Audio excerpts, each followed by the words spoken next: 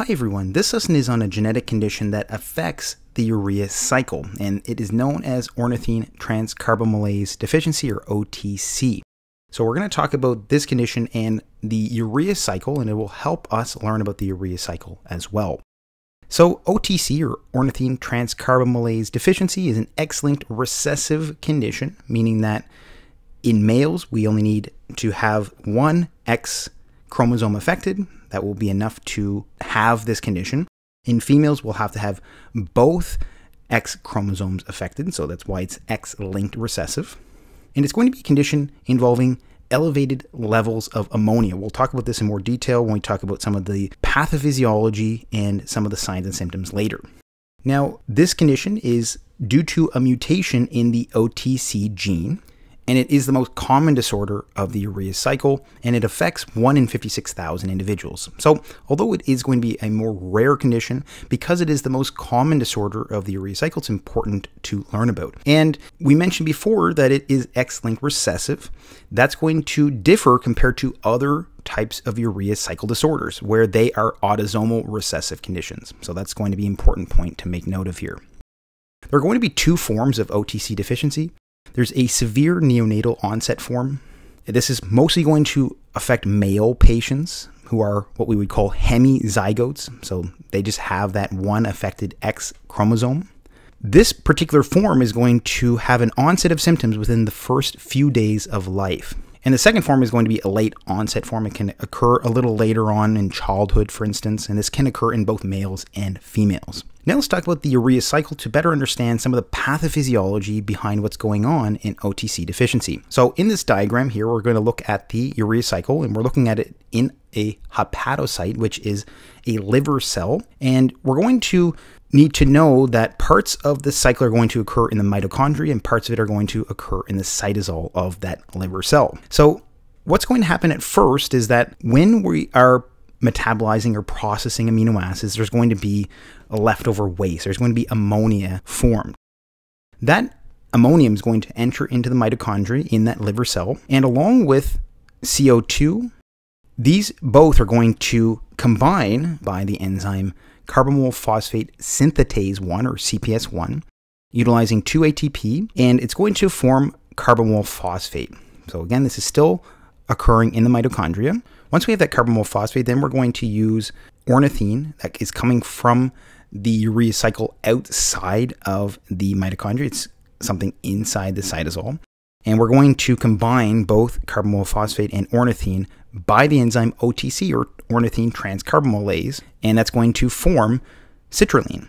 And then the citrulline is going to combine with aspartate using the enzyme argininosuccinate synthetase to form argininosuccinate. And then argininosuccinate is going to be acted on by the enzyme argininosuccinase, or also known as argininosuccinate lyase. That's going to form arginine and also a byproduct fumarate. And then arginine is going to be acted on by the enzyme arginase to form urea. This is the completion of the urea cycle. And then that urea is essentially removed from the arginine to regenerate that ornithine we started out with. And important point to make note of here is that this arginase enzyme is only going to be present in certain parts of the body, and one of those is hepatocytes, and we can also see it to a smaller degree in the kidneys as well. So that is going to be the urea cycle, and the problem is that, as mentioned before, this OTC enzyme is going to be very important in the urea cycle. So because there is some issue with its functioning in OTC deficiency, we're going to have issues with this cycle. That's going to lead to particular effects inside the cell. These include the following: increased carbamyl phosphate, because we're not able to get rid of the carbamyl phosphate that is generated by CPS1. We're not able to utilize it with the OTC enzyme, so that's going to lead to a buildup or a backing up of carbamyl phosphate. And that higher level of carbamyl phosphate is going to lead to a backing up or a buildup of prior precursors, including ammonia. So that's going to be the reason why we can have higher levels of ammonia, as we mentioned earlier on in this lesson. And another important point to make note of here is that this high level of carbamyl phosphate can then be processed into something called orotic acid. So that's going to be an important point to make note of when we talk about some of the diagnosis of this condition later. So we're going to have higher levels of ammonia, higher levels of carbamyl phosphate, higher levels of orotic acid, and we can also have higher levels of ornithine, and we can also have lower levels of citrulline because, again, this OTC enzyme is not functionable, so we're not able to convert ornithine with carbamyl phosphate into citrulline. So this is also something that can be found in these patients as well. And if you think this is very difficult to remember the steps of the urea cycle, we can use this mnemonic. Ordinarily, careless crappers are also frivolous about urinating. This can help us remember some of the steps or the ordering of some of these generated intermediates. So ordinarily, we can think of ornithine, carbamyl phosphate for careless, citrulline for crappers, R for aspartate, also for argininosuccinate, frivolous for fumarate, about for arginine, and urinating for urea. So ordinarily, careless crappers are also frivolous about urinating is a way to remember some of the staging or the steps of the urea cycle. Now that leads us into some more systemic effects of this higher level of ammonia. So we get hyperammonemia, which is a high level of ammonia in the blood. Now you might be wondering, what does this do? So we have to kind of take a step back and look at a pathway that's important in producing certain neurotransmitters or those chemical signalers in the brain. So we start with alpha-ketoglutarate. And alpha-ketoglutarate is going to utilize an ammonia to form glutamate. Glutamate can then be processed into an important inhibitory neurotransmitter known as GABA, or gamma-aminobutyric acid. But glutamate can take another step utilizing another ammonia molecule to form glutamine, which is an excitatory neurotransmitter. So if we have too high of a level of ammonia or hyperammonemia, what can happen is we are going to have too much ammonia for these particular enzymatic steps. What can often happen is we can have a depletion of the alpha-ketoglutarate because there's so much ammonia. Ammonia starts to combine with more and more of the alpha-ketoglutarate to form more glutamate. So we essentially consume our alpha-ketoglutarate. The glutamate that is formed at higher levels can now be shunted into forming more GABA, or gamma-aminobutyric acid, that very important primary inhibitory neurotransmitter. And also this next step of this particular pathway also utilizes ammonia. So if we have too much ammonia here as well, we can essentially push this reaction toward more glutamine, and having more glutamine can lead to cerebral edema, so a swelling in the brain. This is the reason why we can have certain issues with having too much ammonia. Now, the classic story of this particular condition is going to be a young child that has a high protein intake.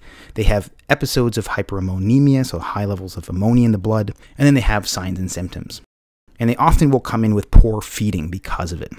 Now, as mentioned before, there are two forms. Oftentimes we're going to see the more severe form earlier on, so in the first few days of life. So we start to see signs and symptoms including slurred speech, somnolence, so being excessively fatigued and tired, tachypnea and hyperpnea. Tachypnea is going to be a fast rate of breathing. Hyperpnea is going to be deep breaths.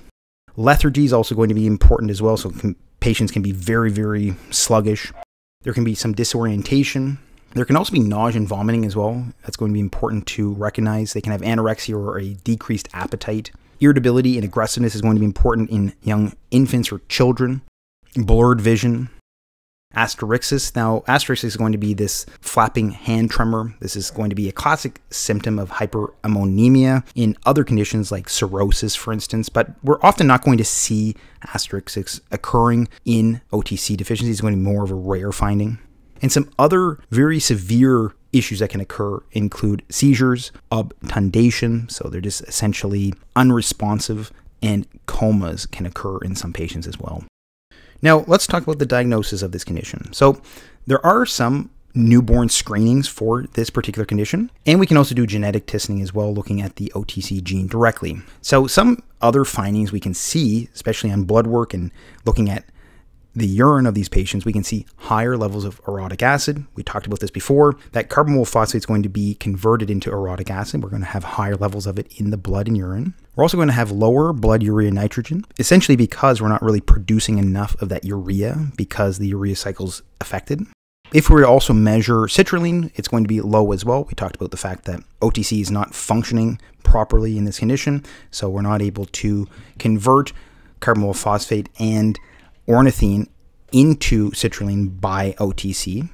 And an important point to make note of with this condition is that there is no megaloblastic anemia. The reason I bring up megaloblastic anemia, which is going to be a anemia with a high MCV of over 100, so that would be macrocytic anemia, and megaloblastic means that if we were to look at the PMNs or the neutrophils, there are at least 5 or more lobes, so that is going to be megaloblastic anemia, but we're not going to see megaloblastic anemia in this condition. The reason I bring it up here is because orotic aciduria, which is another urea cycle condition, has megaloblastic anemia. So orotic aciduria is another urea cycle condition that is autosomal recessive, that also has some of these findings, including high levels of orotic acid, but it does have megaloblastic anemia, whereas OTC deficiency does not. So that's going to be important to look for as well. Now let's talk about how clinicians treat this condition. So there's acute management. Some patients will come in after having a high protein meal, for instance. They can have high levels of ammonia. And what we have to do in those states is that we have to discontinue protein intake. We have to have adequate hydration for these patients. We often can do rehydration with dextrose-containing fluid, but we have to be very cautious with that. We don't want to utilize too much dextrose as well because this can lead to hyperglycemia and some other issues as well. We also treat that hyperammonemia directly. We can use benzoate or phenylacetate or phenylbutyrate. And in some cases, hemodialysis can be used. And for more long-term management of these patients, we want to use a restricted protein diet. So again, as mentioned before, amino acid metabolism is going to lead to the production of ammonia. So amino acids come from proteins. We want to restrict protein intake. But because we're restricting protein intake, we want to make sure we are supplementing patients with essential amino acids. That's going to be important. And in order to supplement the loss of calorie intake from the reduced protein intake, we can increase some other macronutrients, including carbohydrates. So we can slightly increase carbohydrates, for instance, to make up for that loss of calories from protein intake, for instance. So again, that is going to be more for long-term management. We want to try to reduce the amount of protein intake, but we also want to make sure that they're getting enough essential amino acids. If you want more information on the urea cycle, please check out my full lesson on the urea cycle. And if you haven't already, please like and subscribe for more lessons like this one. And as always, thanks so much for watching, and hope to see you next time.